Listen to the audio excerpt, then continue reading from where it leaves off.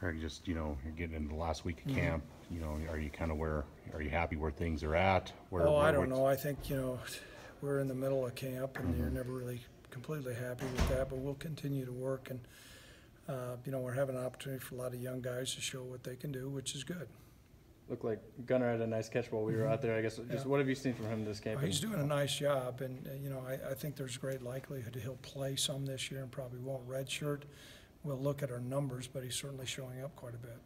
Do you know right now, Craig, of which young guys probably will play now? We got a pretty good idea. I'd probably forget somebody if I mentioned it right now, but I think we're some of it's going to be just contingent upon their growth and then also where we're at health-wise.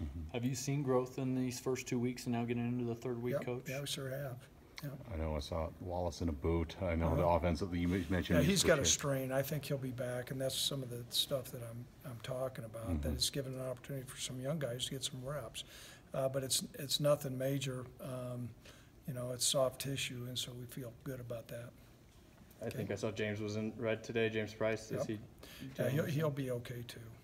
Just are you pretty much is the install in, Craig? Yeah, is it New Mexico State now, or where is it? The install's in, and we're working through, getting ready to go. Thanks a lot, guys. Thanks, Coach.